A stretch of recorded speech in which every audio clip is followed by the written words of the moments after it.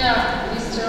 Rector, distinguished guests, dear students, on behalf of Rector Office and students, we would like to welcome you in the capital city of Ukraine, Kyiv, and our alma mater, Tarasa Shevchenka National University of Kyiv. My name is Ganna Tolstanova, and I am Vice Rector for Research of Tarasa Shevchenka National University of Kyiv, and today I will moderate our meeting.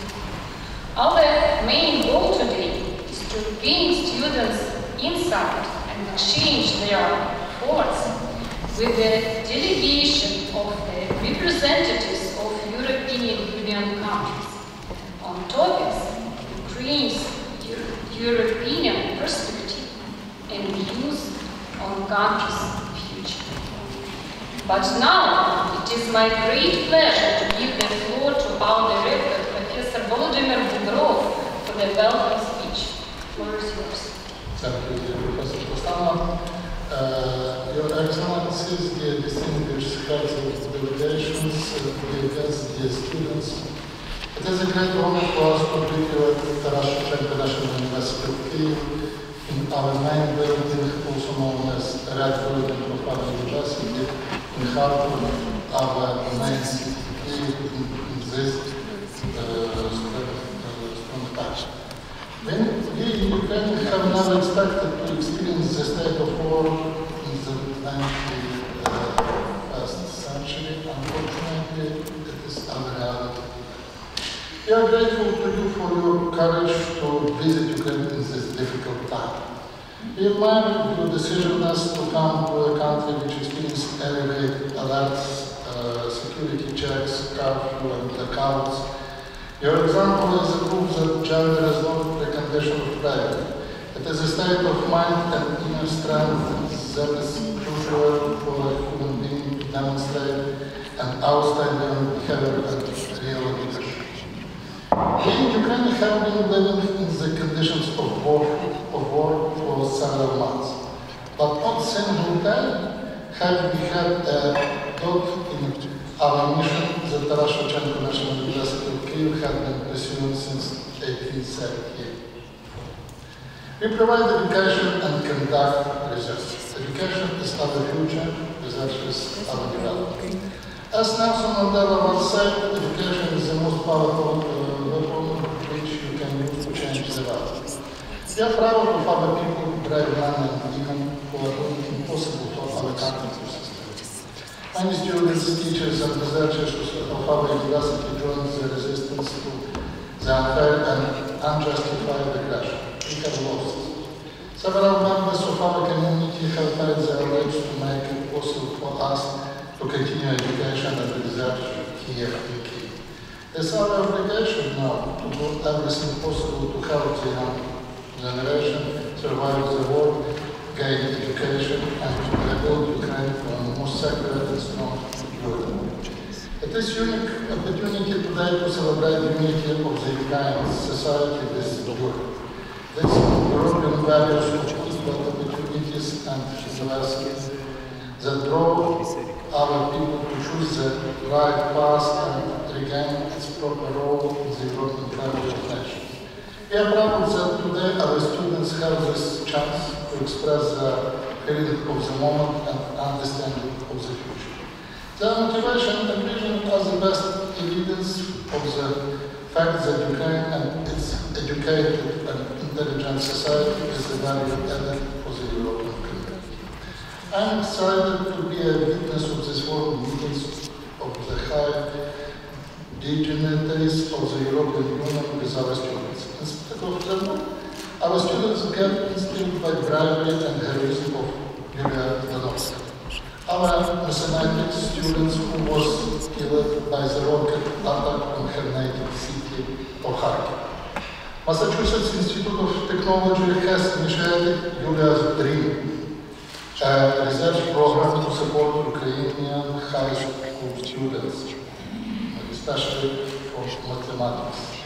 And recently the Kyiv City Council has renamed the street of our university campus after Yulia Danovska. Our students are also inspired by the example of many graduates of Marina Gazowska.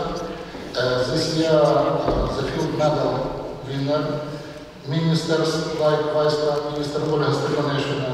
I know you have meeting with Olga Stefanishina. She is a graduate of Institute of International Relations as Mr. Dmitro Kulaba, many ambassadors of Ukraine to foreign countries. Ambassadors and other famous Ukrainians who help spread the word about Ukraine and its legacy around the world. Dear Excellencies, we are grateful for your position towards the role of universities in the development of equal opportunities and better status of girls and women in democratic societies. Thank you for your attention and I wish you a fruitful and insightful meeting and discussion today. And last but not least, many thanks of all brave defenders of Ukraine who made possible this. Thank you very much.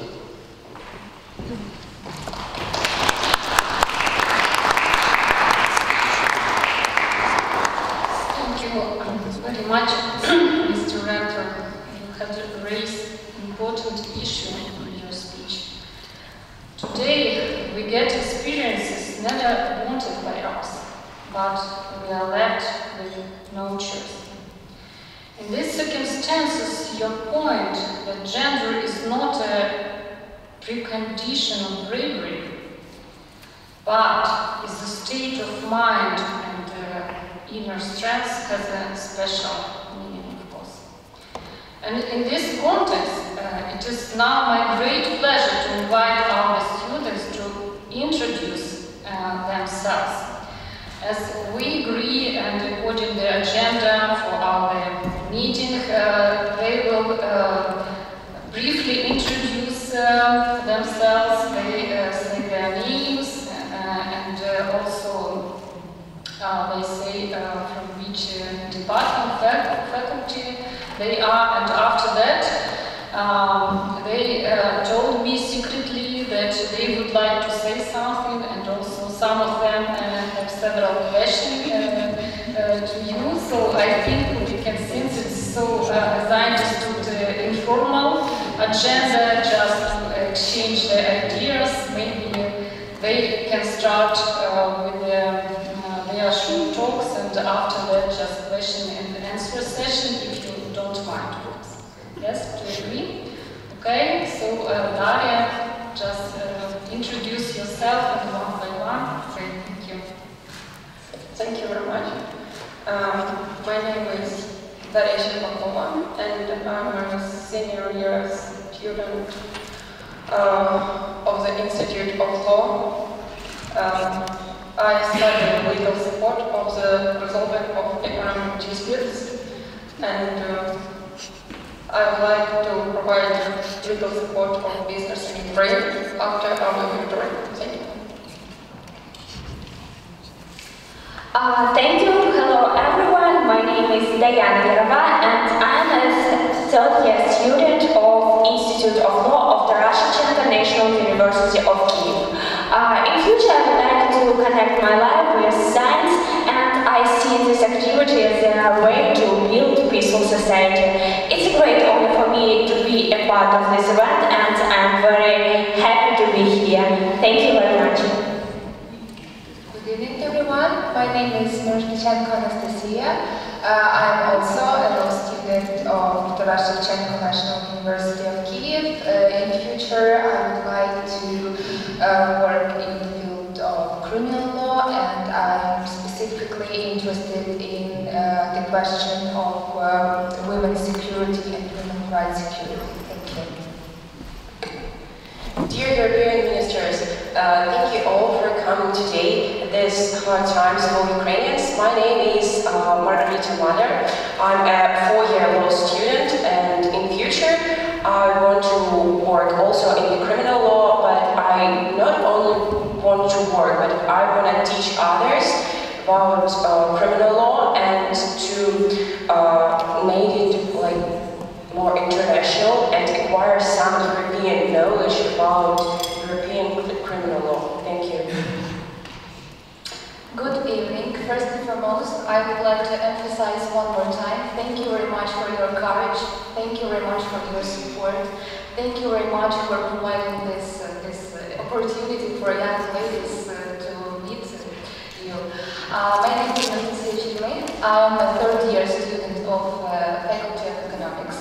My specialty is accounting and taxation, and unfortunately, as you know, taxation is one of our perhaps the most difficult problems. I'm now at the start stage of studying, and I have got quite a lot of initiatives how to change something, perhaps at least. Thank you very much. Okay. Firstly, good evening. My name is Anastasia and I'm a first-year student at Economic faculty in Tarasa Shevchenka National University of Kyiv. Firstly, I want to thank our guests for your supporting of Ukraine, and secondly, I want to thank you for devoting your time for us. It's so precious. So thank you, and we are very glad to welcome you in Ukraine. Good evening, everyone. My name is Vasilina. I'm of the first grade of the National University of Tarasa Shevchenka. My specialist is business economics, and I'm the future employer in my country for the business and to build more trade here. So thank you, and it's a big pleasure for me to be here. Thank you so much. First of all, thanks a lot for coming, and thanks for the word given. I'm a second-year student at master's program at the Institute of Law. Well, basically I study in this red building. Currently I study private law, and especially I'm interested in human rights, especially rights of women, and I work with medical law and reproductive rights. Thanks. So, good evening everyone. Thank you for coming to Ukraine. My name is Anastasia. I'm a third-year cadet of Military Institute of Tarasa Shevchenka National University. My specialty is military international relations, and of course, my nearest plans for the future after graduation is to defend Ukraine. Thank you. Good evening. My name is Sonia. I'm also officer. I'm an officer cadet. And I have been studying for 3 years in Military Institute to be a military journalist. Thank you. Good evening, everybody. My name is Diana, and I'm a future military journalist. But now I'm conducting the second year of Military Institute. First of all, I'm so honored to be here. My name is Anastasia, but all of you can call me Stasa. I'm in my third year getting a degree in psychology at the National University of Tarasa Shevchenka, Faculty of Psychology. And I would like to work in the family psychology field. Thank you. Hello, I'm Lizzie Noliti, and I'm the second year cadet of Military Institute of Shevchenka University. And my specialization is international relations, and I'm very thankful for this meeting. Good evening. My name is Polina, and I'm a fourth-year cadet of Military University. So I represent the military part of this union. I'm a cadet and a future officer of Armed Forces of Ukraine. Good evening, everyone. My name is Irina Nikiforova, and today I have the honor to represent the Institute of International Relations. I'm a third-year student, and in future I see myself, first of all, as a proud citizen of Ukraine, of a free, democratic and European country. And that is why I want to devote my efforts to the strengthening of my motherland, to the development of its international prestige. I'm interested in foreign policy, international security, terrorism prevention, and conflict resolution. Thank you. Good evening, my name is Diana Burats, and I'm glad to see you here. Today I want to say I'm a third-year student of Institute of International Relations and first-year student of Institute of Law of Tarasa Shevchenka University of Kyiv, and I also want to work on the prestige of our university and our state. Thank you. Good evening, ladies and gentlemen. My name is Elena Petrosyan. I'm a third-year student of the Institute of International Relations and first-year student of the Military Institute of Tarasa Shevchenka National University of Kiev. And I'm also an assistant to the Consul of Armenia in Ukraine. And today it's a truly honor for me to be here, especially now, especially today when my whole country is under constant threat, under the constant danger. This event today and the opportunity to be here is a truly light for me. Thank you. Good evening, my name is Anna Mosnitz. I'm a third-year student of International Institute of International Relations. I'm taking specialization of international relations, and my major is international organizations and multilateral diplomacy. So in the future I would like to develop professionally in this sphere, and it's my pleasure to be here in such a strange day for our country. Thank you. Thank you very much. Right now we can move to our next item of our agenda, and just I know that students would like to say some words on the topic of today's meetings, Ukrainians, European perspectives and views of the country's future. So who would like to say something? Just please raise your hands, okay? Nikiforova Irina, please. Okay. The floor is yours. Thank you so much.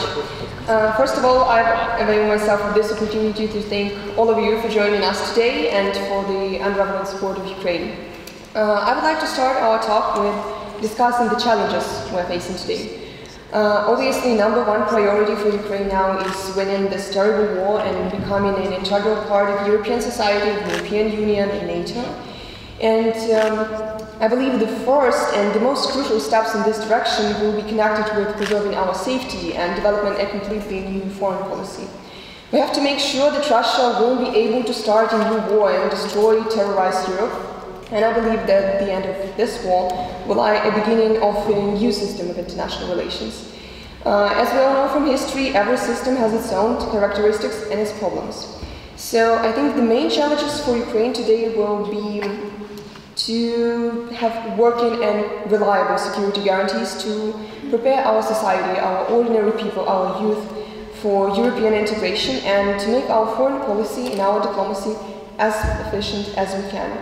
And I would like to ask you, what would you say are maybe three main challenges for Europe now? Maybe reviving the economy after the pandemic of COVID-19, or do you believe that nuclear safety is still a pressing issue, or maybe is it just a part of history of Cold War? Thank you.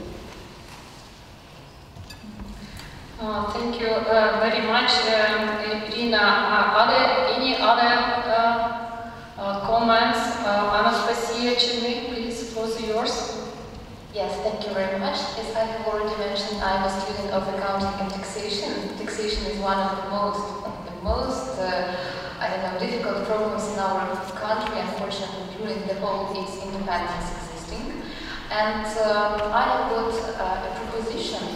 I had a very interesting, not very interesting, but very sad life experience of being a refugee during the war for 4 months in Poland. And I mentioned a very interesting thing that related with taxes. I really like them. I really like how they function. For example, I have a vivid example about the income tax for young people. They don't pay it before they gain the age of 26. And I think that there are a lot of taxation initiatives among the other European countries that we can inherit. So we need to send our Ukrainian students from different fields, from economics as well, in order to gain this practice. And after these short internships, we need to apply them in real life. It is one of the biggest problems, believe me, as I have already, my dream was to explore the west of Ukraine, and this summer I also had this opportunity. So I explored it, and concerning the taxation, we need some reforms. We need to do something during the war, after the war, and during the other period of our existence. Thank you very much. Thank you very much, Anastasia. Maybe you have already idea how to solve this problem based on your experience. As I already mentioned, I have studied, and I'm also studying how tests are in Poland and in our neighbor countries. For example, why Poland? Because they supported me a lot. I'm really thankful for this country and for all countries who support Ukrainian refugees. Perhaps we should have some short-term internships of our students from our university, from other Ukrainian universities. For approximately, I think that 3 months will be enough for us to figure out what should we do, what should we change, how should we change this, and to apply in real life. I think that European countries will support this idea, of course, for sure, and we will be really, really grateful for inheriting this experience. And thank you very much again. Thank you, Anastasia. You have just right auditor for this. Okay, who else would like? Okay, Anastasia Miroshnichenko. We have a lot of Anastasias. Thank you. I would like to mention the importance of progress Ukraine had in the topic of women's rights. In the latest years, we had the amount of charity and educational programs significantly increased, and one of the latest achievements is, of course, the adoption of Istanbul Convention in Ukraine, and we see where Europe has come in this topic, and we also want to adopt it in Ukraine, and we want to move in this direction, and I really hope that Europe and Ukraine will walk hand in hand, as I think we all can agree we have a long way to go, and we will go this way until we achieve total equality for men and women, until we achieve security and women around the world treated as human beings. And as you can see, my colleagues here, I'm sure you have no doubt in Ukraine it will be the case. Thank you. Thank you very much, Anastasia. You raised very important questions, and I think especially with our auditorium, that we have so bright, brave female students here. Maybe we have the representative from the military institute of our university. Maybe you would like to comment on this issue. Anastasia, also we have a lot of praise, Anastasia. Yeah, thank you. So I will talk about the sphere of defense and security because being the military, I'm so interested in this. So first of all, the most important task for us for today is to win. To win in this horrible and huge war.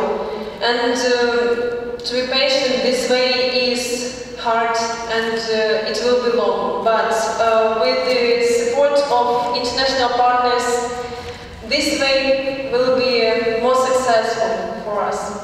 Of course, after the win, there will be restoration and rebuilding of Ukraine, and of course, this means that these hard times for Ukraine, they will not be finished after the war. So we really expect great cooperation of Ukraine with European countries in the sphere of collective informational and cybersecurity. Of course, of Ukraine being a European member. Also, taking into account the background of Ukraine in war with Russia since 2014, and especially after the 24th of February. We think that we can offer a lot for European Union, especially talking about innovations in security and defense issues. So I would say that we want to be co-founders of a new, modernized, flexible security system that will be able to respond to all challenges, taking into account what we faced with from our neighbors. So, thank you. Thank you very much, Anastasia, and I would like to say thank you for our military institute, because we have a lot of students who would like to go and defend our country despite their young age, and we are really proud that we have them and they are part of our university. And I think we have a lot of questions related to law when we talk about the harmonizations of the Ukrainian governments with the European Union, and here we have a lot of representatives, ladies from the Institute of Law. As I understood, maybe you would like to comment also on the topic. Okay. Not Anastasia. Margarita. Okay. Margarita. Ministry of Justice of Ukraine is alumni of Institute of Law. So we have many wonderful students in this institute. Margarita will be the future. Yes.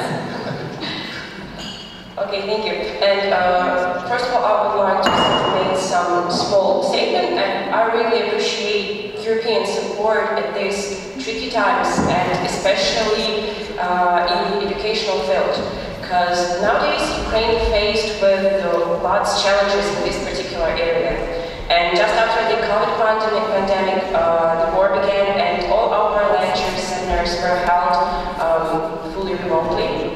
But even now, in these hard times, we're trying to develop ourselves and find new opportunities, trying to develop our knowledge, to fill the gaps we made during online learning. And I know that so many schools are held now concerning different law questions, and now we are witnesses of creating absolutely new law area. It's military law, especially for Ukraine. It's law of the war conflicts, and personally I really want to go study somewhere in Europe or maybe in the United States, just to acquire some knowledge concerning these questions, to become closer to European society and to understand how we can become more closer to Europeans and to rebuild my country after the war. Thank you. And as for question, I have this question is how many challenges we face after the when the war ended, and how we can rebuild our educational system, and what should we do? Maybe you will have some advices in this. Thank you. Okay, thank you, Margarita. Would you like to comment something on the topic of the presentation, or we can move to the question-answer session? Because I have you raised already a lot of questions, and probably some of us. Okay? Thank you so much. Maybe it's up to us to say something on all these questions which were already raised, but I would like to start by thanking you for being so inspiring, for being so positive, for being here and building the future of this country, but also the European future. And that's really why we also thought it is a good idea as a delegation of 8 women, European and foreign affairs politicians, to come to Ukraine to send a strong signal and to shed light on the question and issues which concern especially women and girls.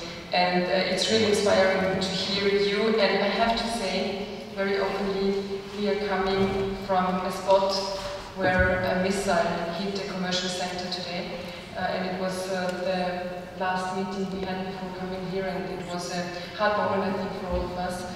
3 people are dead. We saw the bodies of these 3 people, 8 are injured, and it's a hard cut being here now, but on the other hand, we see that there is a future, and for that I would like to convey my big thank you to all of you. To the questions, I would say it's hard to answer all of them. If we had the answers, I think we were not needed at the European level and also at the national level. You are raising the right questions. I'm not a specialist knowing taxation and also not in military service, as I'm coming from a country which is a neutral one, but I'm a specialist in criminal law. And I'm happy to hear that at least 2 of you want to engage in the field of criminal law. I was a criminal judge in my former life before becoming a politician, and I can only tell you it's the most interesting field you can go into. So go ahead and work with that. And being a professor is maybe also very nice. I have never reached that level, but I think it's really good to be engaged in that. I can't answer all the questions, but maybe it's up to the others to comment on the questions. Okay, please, Anna Gutmann. Thank you. Yeah, and apologies, I had to step out of the room for 1 second before, but I heard some of your points, and then the question of what should you do to rebuild the country, and my answers go into politics. Because, you know, I'm here as politicians, and politicians have, in general, and I'm sure in Ukraine it's not very different, a very bad reputation. Or is it okay? It's okay these days, probably here you're quite proud of your leaders these days, no? But I can tell you that really nothing changes and gets done unless you also work for it yourself. And I just wanted to share my story also because I became a member of parliament at the age of 19 in Germany, so younger than I think all of you are, right? So, because I really had the wish only to talk about all these issues of cybersecurity, of education, of what we could do here and there, and how we could reform the country. In our case, here it would be rebuild the country. But I really wanted to actually sit on the table where these decisions are made and make my voice heard, particularly also for the young generation. So I think it's really, really important that many young people with so many bright ideas about the future go into politics. And I also really like the sentiment that I heard, I think it was from you, saying that the EU can actually benefit from Ukraine, right? Because we often talk now about the EU accession process of Ukraine as if it would be something that sort of only Ukraine benefits from. And it's actually both ways. And I just said that in an interview for a German news outlet as well, that actually, you know, we have to be aware that we can learn from your courage, we can learn from the way you defend our common European values here, freedom, democracy. I think that gives a lot of pulse and invigorates a lot of the debates also in EU countries, and so I think in that way we can benefit, and then indeed also from your experiences now in fighting disinformation, in fighting cyber attacks, in fighting attacks in general. I think that's something that we can also learn something from. Thank you very much, and I would like to pass the words on the radio. Yes, good evening. I'm really happy to see so many smart ladies here in front of me. Actually, you're asking questions and advice from this side of this round table, but actually, well, I think we all will agree that we can learn a lot from you through your courage. Well, there are actually explosions in the city, but you are sitting in the university and actually asking such a, you know, existential and very, very, very deep-rooted questions. Really, my respect. I would like to take the question that was asked about three challenges in Europe, I will answer a bit differently than maybe you expected, but you are in academia, you are trained to think conceptually. And I can reveal a secret, I'm also professionally involved both in politics and academia. So, my answer is following. I look at the international system from the point of view of democracy, but we can look at Europe from the same point of view. I see it as a good balance of three elements, and those three elements are mutually dependent, and in ideal situation they all three are in good shape, namely the element of values and norms. The second element is the security, and the third one is economy. So when these triangular relations are in shape, everything is good. Answering your precise question about challenges, if you look at the element of values and norms, I must say that in Europe we face the same problem we actually experience globally. Namely, I'm talking about the let's say fragmentation or risk of disruption of international system that is based on the rule of law. We see it everywhere. Also, the war in Ukraine is also one of examples, but we can actually find evidences around the globe. If we look at the second element, security, the war in Europe definitely is the main challenge right now. And if you look on the element of economy, I would say that yes, we must achieve real energy independence and energy security in Europe.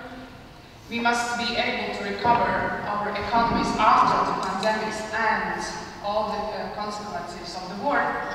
And third, to be able at the same time to work toward the stability, and we must in Europe to be able to return to stable growth. So this is my conceptual answer. Thank you. Thank you very much. I see that Nikola Бір, okay, thank you. Yes, thank you very much. I totally could echo what the colleagues already said. But I was the whole time thinking about your question, so what is the biggest challenge for the moment? And I think everybody would have answered it 9 months ago totally different. So we're dealing with climate change, rule of law, and other questions, but now it's clearly, especially coming back from this side where we saw these 3 dead bodies on the soil and this terrific war. And when I looked over your presentations, I mean, you have everything here on that table, working in interprofessional teams to prevent wars, maybe to end it, whether it's by negotiation or by force. And when I'm looking back as a young woman in Germany, I mean, there was discussion, a lot of people thinking we never need an army again, especially after reunification of Germany and Europe. And I entered in politics because I wanted to have a closer European Union, more multilateral treaties, respect for human rights all over the globe. And now we have the war in the heart of Europe. So I think we need all these branches of your university and of your experiences and engagement to build up peace again. And I think reconstruction in a physical manner will be a huge challenge, but maybe the biggest challenge will be reconciliation. So how to overcome all these mental wounds within our societies. How to reach out to all kinds of nations to make clear that international order is not something which can be swept from the table, like Putin tries for the moment. I was together with your vice speaker of the Європарламенту just some weeks ago in Jakarta to the P20 summit, and we tried to reach out to so much nations of Africa, of Asia, to just discuss with them that the problem we see here, that this war of aggression against every international rule is not only a problem of Ukraine or maybe Europe, but that this is a problem of the whole world society. Because if such international rules are not respected, this can happen to every African, Asian, Southern American country. And then the rule of the strongest will go over the rule of law. And I think we should all stand up for the rule of law and make it understandable all over the globe, so have more partners who care, not only on this continent, but it's clear for European Parliament that we stand with Ukraine, fighting also for our freedom, whatever it takes. And this was also the reason why all these strong older women, ladies, are today here, and very happy that you took the time to discuss with us.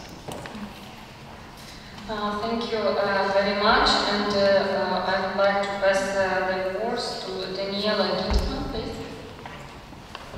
Thank you very much, and I would also like to thank you for coming, for meeting us tonight. I'm really impressed on your level of good English and your goodwill and determination. I think Ukraine is on very good hands with you alongside the road.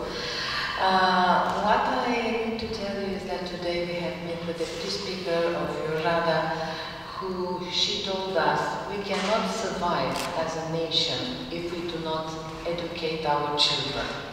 So, as we also see, education is the main pillar of the advancement of the country. And when we discuss about what is to be done, how can we advance and secure the future of our country, I will tell you from the beginning that indeed right now this war has definitely changed our life, our generation life, your generation life, and we need to find some solution in order to put order in this house. So I will take it step by step. First of all, of course, this atrocity needs to come to an end, with Ukraine prevailing, with Ukraine winning this war, and showing the world that when you are right, when you have strength, and when you have determination, and you have brave children like yourself, nothing can stop you in winning against a monster. I would say a monster. From what I have seen today with the bombing and with the shells, I can't find any other kind word on that. Secondly, of course, you have to start the reconstruction process, and you need a national plan. The sky is the limit, and I'm happy that each and every one of you will be useful to rebuild this country, because we need engineers, we need doctors, we need military, we need everything when we rebuild the country from the scratch.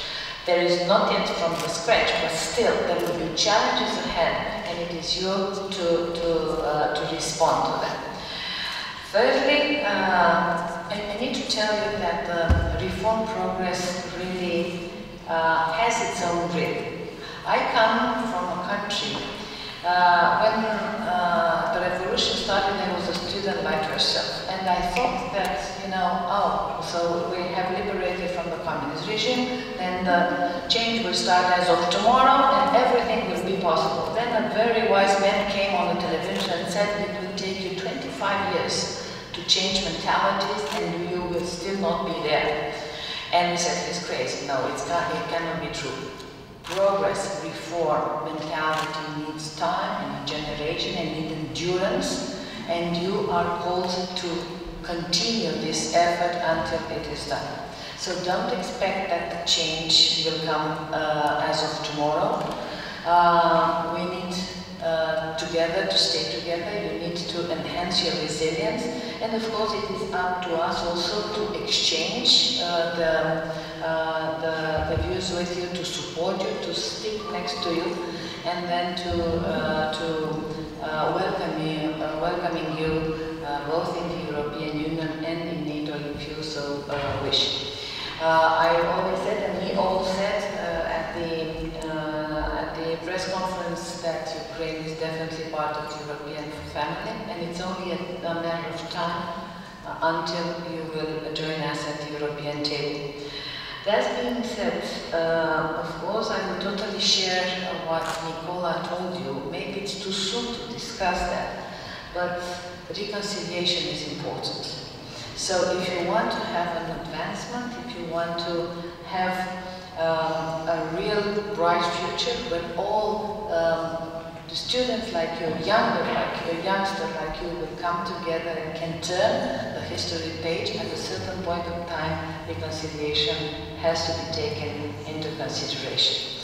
And of course I talked about resilience. Of course we have European Euro-Atlantic Center in Bucharest. It's called ER. We will be definitely very quick and very responsive to share our knowledge on how to enhance resilience on security.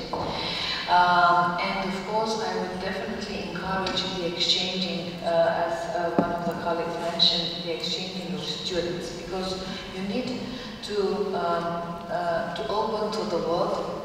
The world needs to understand you better, understand your challenges better. And I'm not talking about Europe. I'm talking about other countries where the narratives on the dark side have arrived and they have convinced them that the truth is not the one that we perceive together. So as much as possible, openness and meeting people and exchanging and people-to-people contact will definitely help. Of course, I would be honored to organize some student exchanges from Romania. We have already students of yours that have been hosted in our universities, and I think they are doing fine, and I think that they will be also thrilled to have you as their host in my country. Last but not least, I will also say that when it comes about coping with the future, of course, it is important to stay anchored in this current present, and that you can always count on countries like ours that are definitely committed to help you through the end, to stay with you until the end, until we will finally say this is over and now we can start rebuilding and reconstruction, and we will be there for you. So please have the courage, again, continue this good work. Stay on the shelters when the alarm comes. Please stay in the shelters when the alarm comes. And let's hope that we will definitely meet again sooner in order to see how we can start the reconstruction of the country. Thank you. Thank you very much. Thank you very much for the invitation. And I'm really sorry, but time is running quickly, and we are approach the closing ceremony of our lecture. But to the end, first of all, I would like to say a big thank you for sharing your experience, your thoughts with our ladies, and I'm sure that this motivates them very much to work harder for their better future. And using this chance, I would like to say a big thank you to all our European partners, colleagues and friends, because all Ukrainian people feel this support. You gave us incredible support and unprecedented help, which once again proves that Ukraine is Europe, and only together we will live. Thank you very much.